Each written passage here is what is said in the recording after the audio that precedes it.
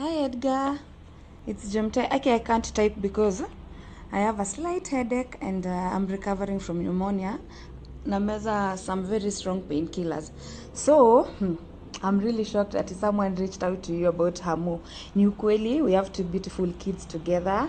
One is almost turning 5 and the other one is 1 year, 6 months. So, we met pale Churchill show, kitambo 2015.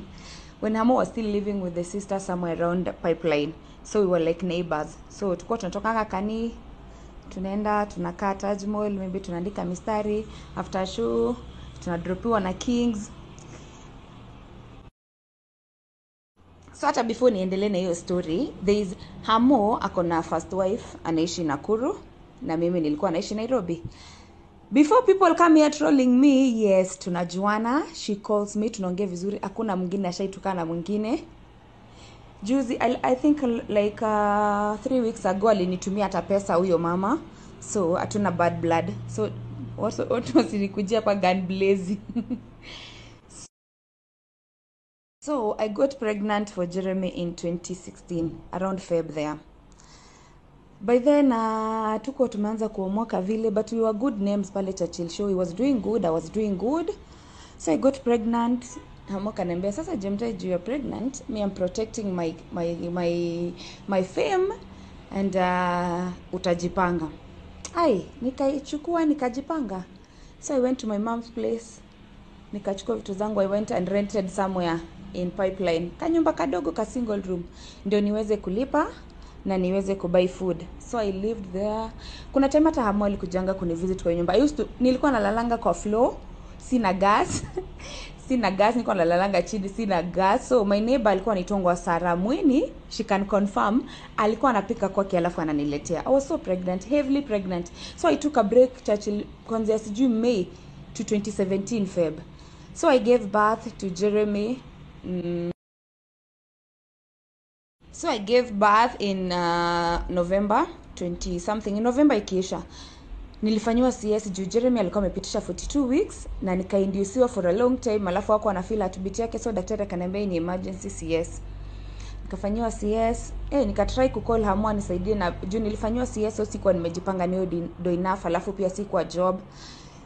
That guy didn't even respond, akusumbukana, you know. Nikangangana venye nitatoka hospitali. So nikatoka hospitali after CS, nikajua mamangu aliomba mama mwingine hapo Bestate anaitwa Edna, akatutumia tukalipa. So when I went back December, nikakaa na mtoi December, January kiendelea kuishaisha, nikamwambia mother, we can't live like this. Juu mimi na provide, wacha niende job niangalilie mtoto. And I went back to Churchill show, mtoi wangu akiwa na 2 months na niko na kidonda ya CS. Juu the same year 2016 Hamo alikuwa amepata endorsement fulani, amelipa 10 million. So najiuliza manze venye alikam kuniona kwa hiyo nyumba, si hata angenibaia mablanketi ama nikae tu ama meko ama nisaidie kulipa hospitali, anifanyie kitu moja. Surprisingly, Hamo akarudi 2017. Siku moja tu, somewhere in July, when my baby was almost 8 months, akanicall. Kanabe, Jemu, I'm so sorry for what I did. I want to raise my son. Kwetu tuwachange watoto. I want to be there for my son. Nikamwambia, we met, we talked. Kidogo akakuja kuona madhangu. Akakuja home, akaona mom. Akaambia mom anataka kuraise watu wake. He was very sorry for what he did. Anataka kuwa responsible father. Na mama yangu akatuambia sawa, nyinyi ni watu wazima. So from then tena tukaanza kudate. Mama anarudi, mama tunamwitanga mom, ule mama wanax, the first wife tunamwitanga mom. So by the time anarudi, mom was pregnant. I was pregnant in 2016, mom was pregnant in 2017. Ndio apate mtu mdogo, she's called Natalie. So kurudi, Hamo kidogo akaniambia, I want to go to South Africa and I need money in my account. By then I was doing so well, nilikuwa nimehama, nilikuwa nimepata contract fulani na Safaricom, I was doing well for myself. Yani tunaishi poa. I had money. So Hamo akarudi kwa life yangu. Hiyo time around your time the mama akakuwa pregnant. Si atakakuwa alikuwa I'm so confused. I don't know. Mama alikuwa pregnant na akwa within 1 year Hamo kwa na do ya kulipa hospitali mom giving birth. So akaniambia mama ana give birth. Nikamwambia ile 50k nilikuwekea kwa account uende South Africa, sort bills zake, mimi sina ubaya. Mlipie kila kitu na umfanyie. Nikamwambia mlipie kila kitu na umfanyie shopping. Edgar, I want to tell you that mimi hata mom knows Ulonax, I used to do everything. Nilikuwa na shop hadi na mshopia yeye. Nikibai nguo na buy za kila mtu because I used to believe wale watu wengine watafeel vibaya wakiona watu wengine. So nilikuwa na balance. I used to be hiyo balance ya kama ana school fees ya Lewis na niko na do I'll pay. Haya, kama ana rent ya Nax ama sijui nini na mimi ndo niko na do ama I'll pay. I used to do that. Time you remember mama may give birth to Nax. So alikuwa anaswapia watoto shule. So akaniambia hiyo time akaniambia manze twende Nax to enroll watoi kwa shule mpya nataka. So wikaenda tukachukua Melissa na the first na Lewis tukawapeleka hiyo shule wanasoma. We bought school uniform mimi na yeye and I paid. We bought school uniform. The Kyle and me want to show off. We bought school uniform. Nikakisha watoto wako poa, nikaenda Bata nikawabaia viatu, unajua like a good mom mwenye anapenda watu wote. So 2018 we moved in together Kitengela sasa officially. Tukakuja kuishi kama familia. Hiyo time Hamo akaniambia sasa babe, I want you to quit Churchill show to combine our effort and we make Hamo great. So nikakubali, nikakaa home, tunasaidiana kuandika mistari, anaenda na perform, nikakaa home. Ikafika time madhangu juu my mama alikuwa ananitegemea. Ikafika place hadi caretaker ananipigia na niambia watamfungia nyumba. So nikamwambia Hamo there is no option because wewe ukipata do zako mimi sizioni, me I'll go back to work ndio nisaidie mama yangu. So I went back to work. So this time I was staying at home, nilikuwa na run social media accounts zake zote. So hiyo ndio time akapata kazi Hot 96, akaanza kwenda Hot 96. Tunafanya research pamoja ya show, tunatafuta quotes, you know.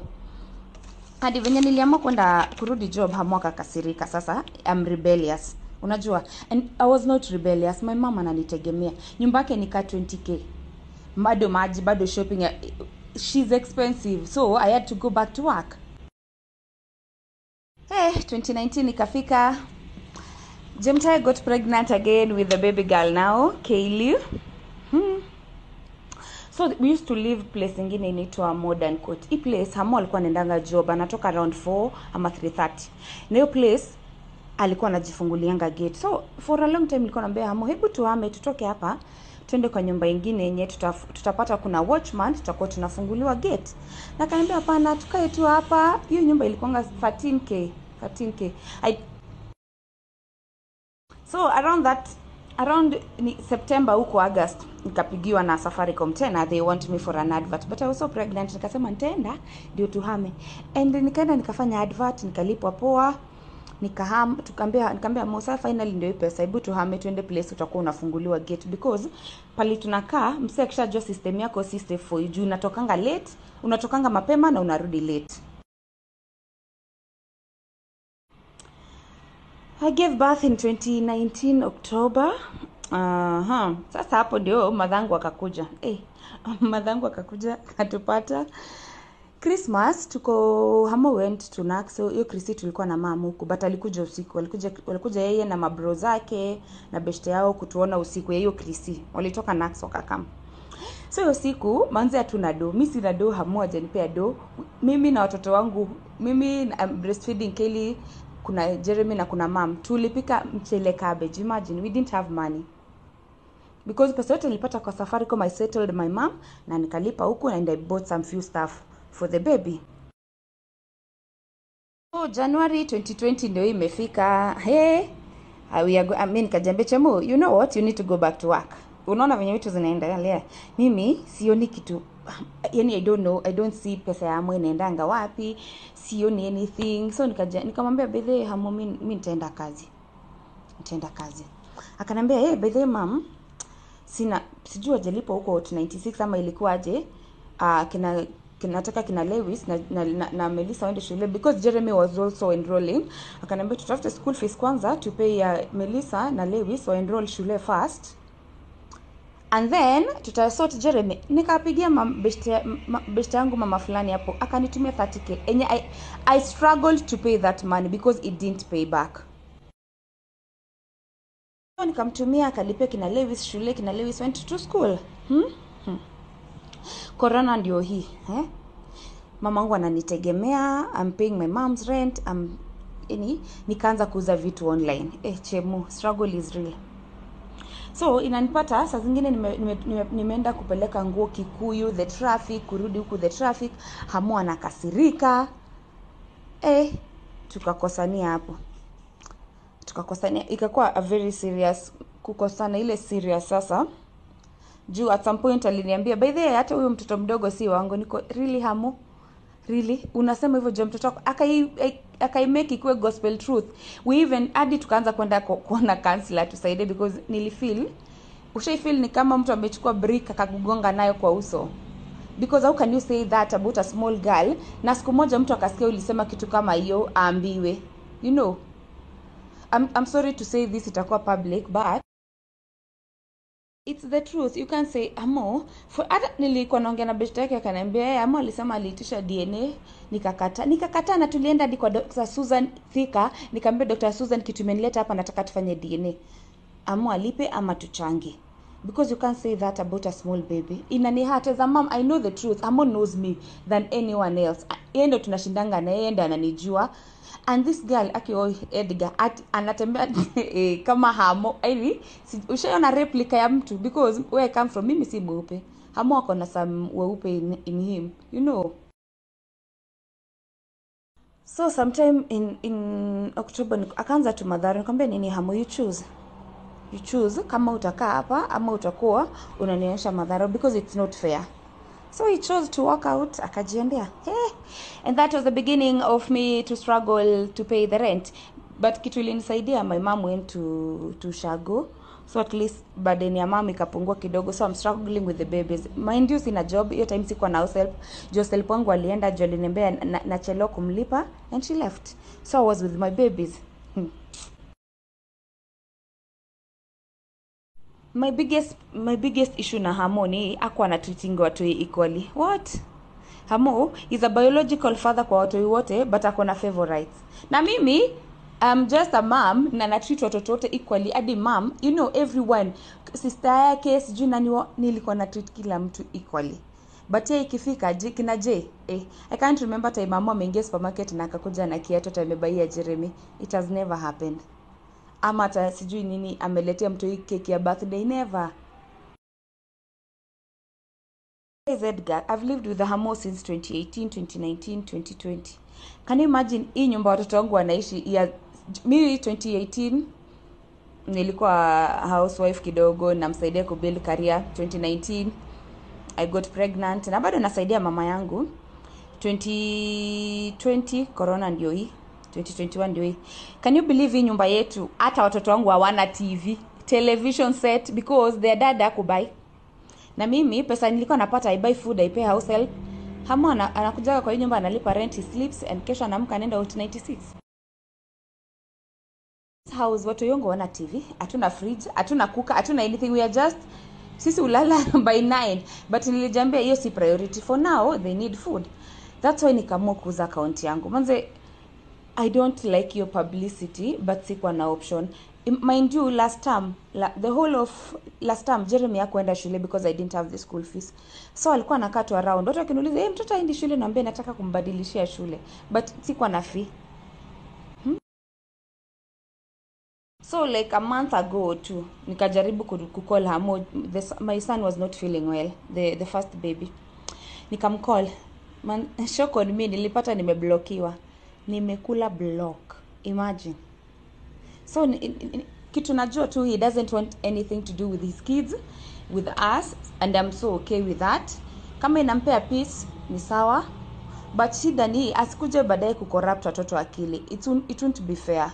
It won't be fair kabisa.